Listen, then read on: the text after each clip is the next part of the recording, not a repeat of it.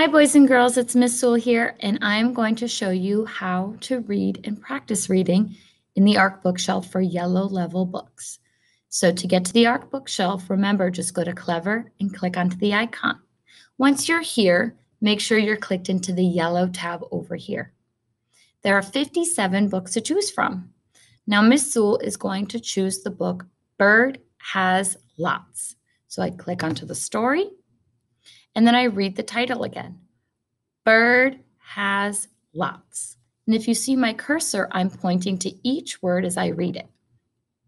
Then I'm going to use this arrow to click to the next page of my book. Now, if you need to, have an adult read the first page for you. Okay? So here, as I'm reading, I'm going to point to each word. So you can use the cursor or you can use your finger on the screen as you read. Ready? Bird has lots of flowers. So I was able to figure out that word because I put the first sound in my mouth. I looked to the picture and I realized he was holding flowers. Let me read the next page. Bird has lots of fish.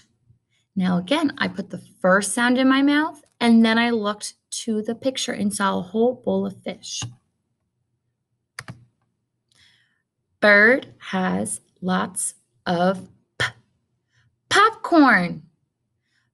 Bird has lots of carrots.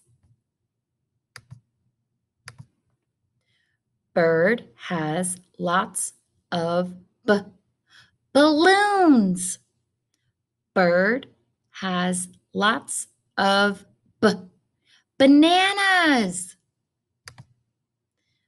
Bird has lots of worms. Bird has lots of bugs.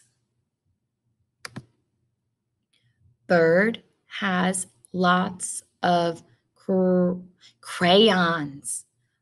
Bird has lots of bubbles. And what you're going to do is you're going to keep reading the story.